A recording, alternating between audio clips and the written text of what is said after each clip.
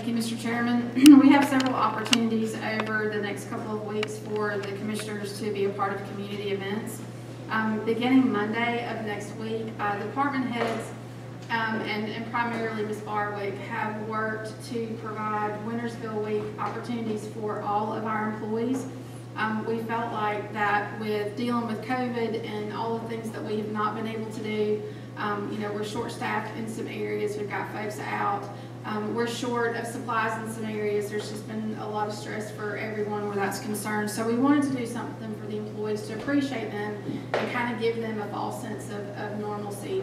So we have events planned all week. The department heads have worked with some of our local folks and some of the vendors that we do business with to have door prizes that have been contributed. So we will draw for door prizes for all the employees through the week out of HR.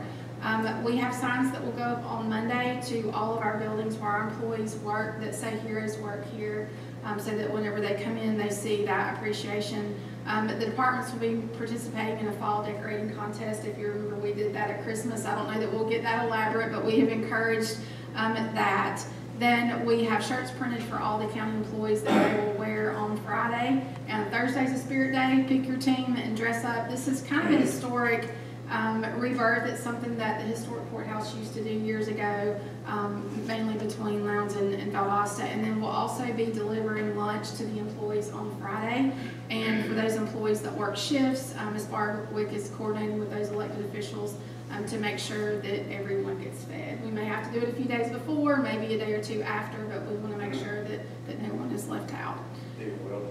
So on Friday, we're going to be delivering a lot of lunches because that's the Monday through Friday, 8 to 5. So anyone with a truck that would like to come help us deliver lunches to the offices, we would appreciate that.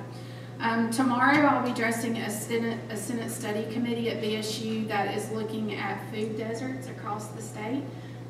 Basically, a food desert is identified after the census normally, and it's a socioeconomic designation of residential areas that do not have access to fresh fruits and vegetables, which can lead over into health issues if you're consuming primarily processed foods. So there's also an impact on healthcare and an economic development issue there. So we'll be talking about that tomorrow. Also, Commissioner Evans and I attended the Southside Library fundraising. Also, Mr. McLeod was there. You all may be aware that they are looking for $1.5 million to expand the Southside Library.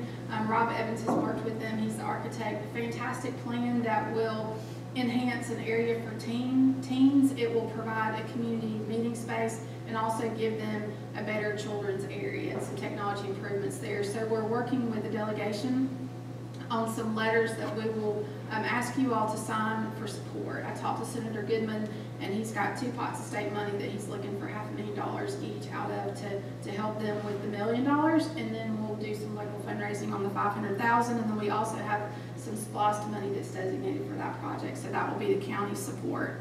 On Thursday evening of this week from 5:30 to 8, the United Way and Leadership Lowndes have partnered for a mental health awareness event, and the city and the county will be doing a joint proclamation. So if you all would like to be there around 5:30 on Thursday evening, there will also be food trucks.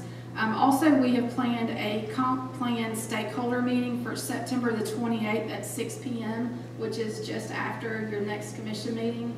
If you remember, we had quite a bit of comment through some recent zoning requests related to the comp plan. We've got all of those sheets that you all have sent in with citizens providing their input, and we felt like there was enough there that we needed to provide a stakeholder meeting for them so that we could talk about that. You all have on your desk the most recent draft of the comp plan, and we've got the map available electronically. I know that you guys have looked at that map and have tweaked it some. Staff will be getting together with each of you prior to that stakeholder meeting to look at any adjustments to that we need to make. Also, there was some concerns about the how part of it was drafted as it relates to our community participation plan, and that has been cleaned up as well, Mr. Chairman. On September the 21st at 4:30, there will be a meet and greet for David DiSalvo, who is our new director at the conference center. Commissioner Evans and I are working with him already as a part of that board. He is doing a fantastic job. It seems that he already loves our community, so we invite all of you to come out to Georgia Beer for that. And then the last one I have, which is a lot of fun, and I don't think there's any secret that it's near and dear to my heart, is on September the 22nd, Lowndes County Fire Rescue will be participating in a joint training at Wild Adventure. And this is a GSAR, this is a hang or rescue type training. It's fantastic to watch. So if any of you are interested on going out to Wild Adventures that day and watching that training, if you will get with Ms. Barwick, she can let you know where to park and where we'll be and exactly what time to be there. And that's all I have. Good. Any questions? Mr. Chairman, I might have missed the location of the comp plan meeting at 6 p.m. It'll be here in this meeting. In this meeting space here? Yes. Here in the chamber. Yes. At that time again? It will start at 6 o'clock. 6 o'clock. Okay. All right. Any other questions? Comments? Motion to adjourn?